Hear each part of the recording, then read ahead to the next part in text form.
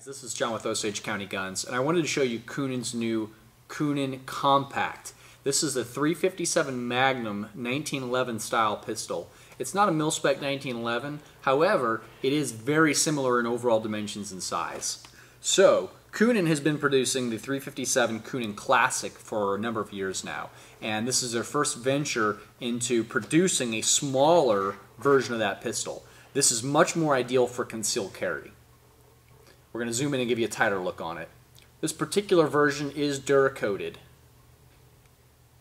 So this pistol has a 4-inch barrel. It has 3-dot night sights. They are not fixed. I'm sorry, they are fixed, so they're not adjustable.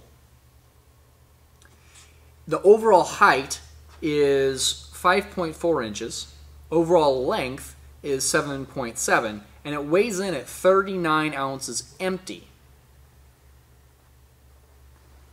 Coonan uses an aluminum laser-etched checkered grip, and if we zoom over here, I will show it is clear.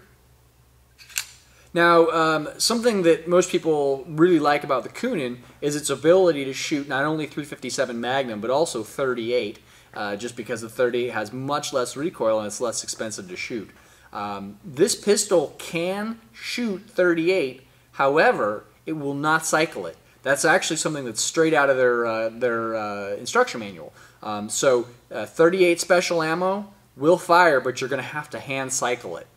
With their full size, they actually provide a lighter spring, and it will allow the slide to cycle, and it will function properly. But because of the size of this pistol, it's just something where they must not have been able to achieve that with the lighter spring.